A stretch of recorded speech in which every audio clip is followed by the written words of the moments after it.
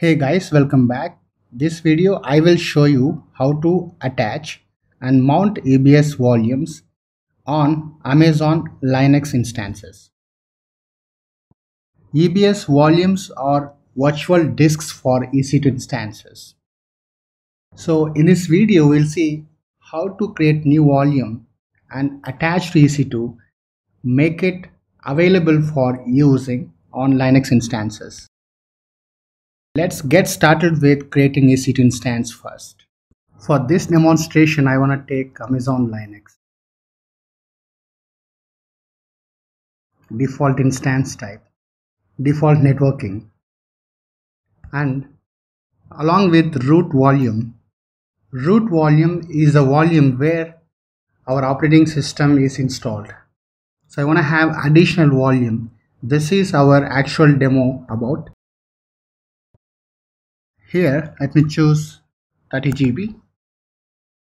And you choose volume type of your choice. Tags.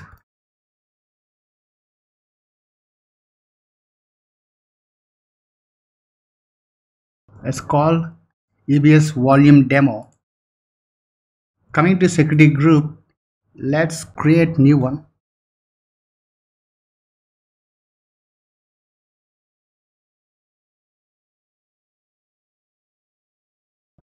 Okay, so keep it open. Real time in production scenarios, this is not a good practice. Or I will at least make SSH open only to my IP address.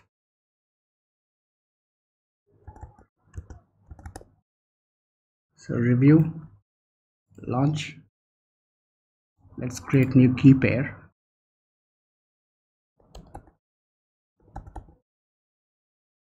Get the key pair. Launch EC2 instance. Go to view instances. Now I want to connect to this instance. Grab its public IP. Let's open terminal.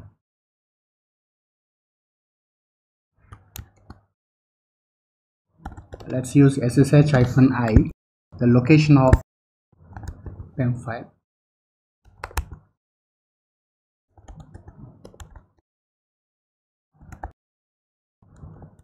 Okay, right? Say yes. Yeah, expected. So permission denied, otherwise we are unable to get access to EC2 instance because our PEM file is in unprotected state. We need to keep our PEM file more restrictive. For that, what I want to do is change mode 600. Okay, fine. Now give it a try again. So we got access to EC2 instance.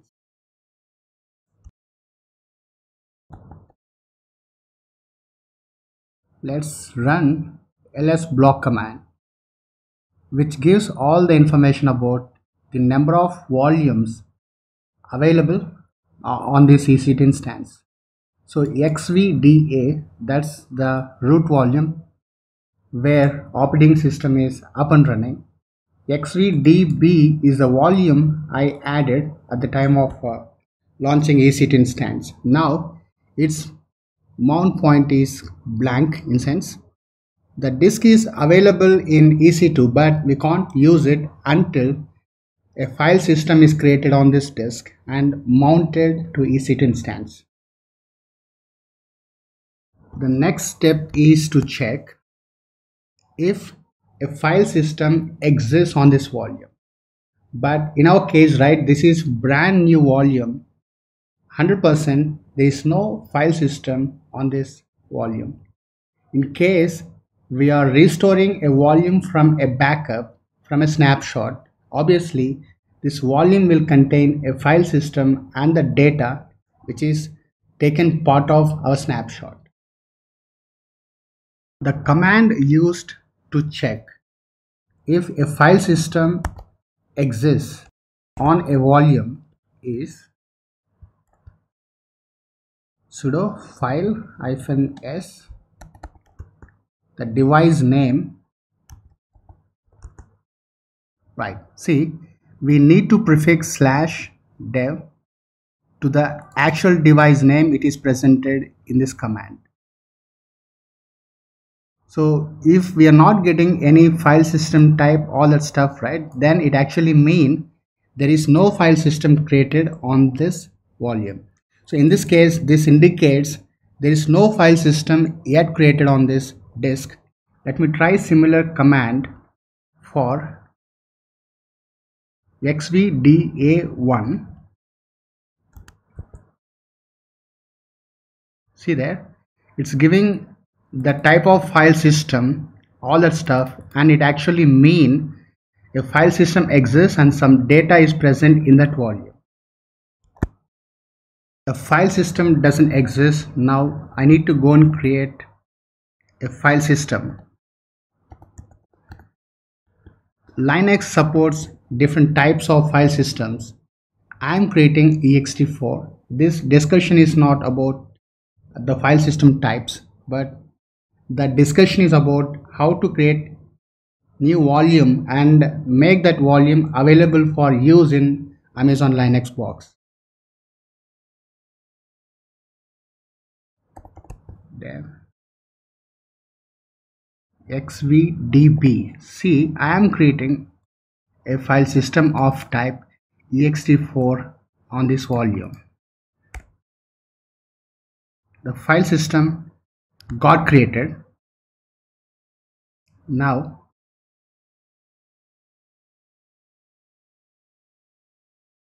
see that, now it's giving me the details like type of file system, its UUID and so on.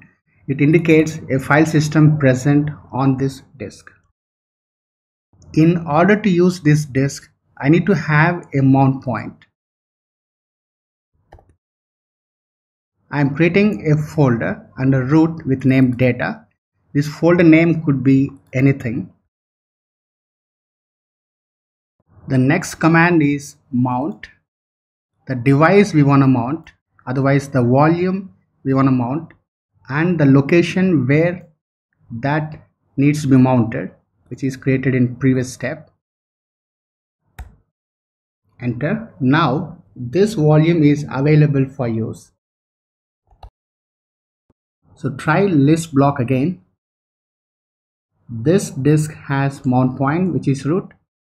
Even this disk has mount point data. Right now I can use this disk. If we want to store data onto this volume, right,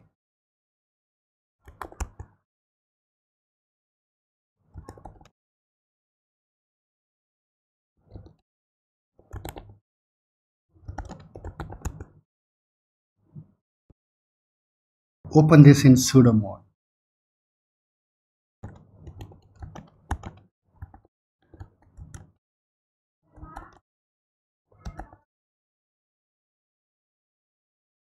Okay, now that is how we create volume. We create mount point, a file system on the volume. We mount it. Only after mounting it we can use it. Otherwise, without mounting, we can't use that disk. One final thing in the demonstration is, if I reboot my EC2, it should auto mount my volume. See this one, now it is mounted, but if I reboot my EC2, it won't get auto mounted. For that I need to do an additional configuration. Let's see that now. For that we need to open fstab file.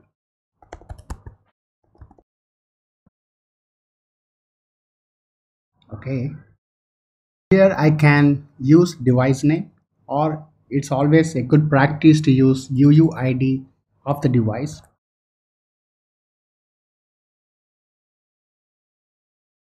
Use the command sudo block id.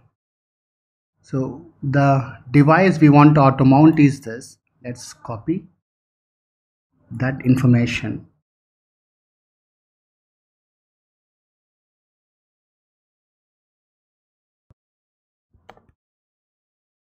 All right, let's take out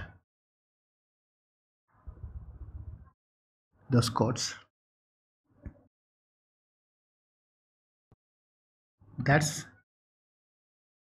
the device UUID. That's mount point. Type of file systems.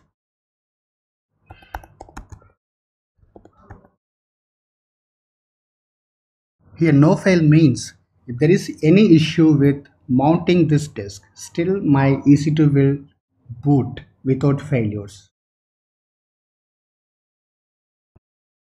And other values I want to mention here is 0 and 2. So what is 0 and 2? You guys check internet, or we'll see that discussion in some other video. I do see some syntax issue here. Let me also fix that. Let's close this file. Let me reboot and check if this volume is automatically mounted. So from here, let me do a reboot. So I'll be back once this EC2 instance is available to access. System successfully rebooted. Let's connect again and check if that volume is automatically mounted. Perfect, right? I see this mount point. So that's all from this video. Thanks for watching.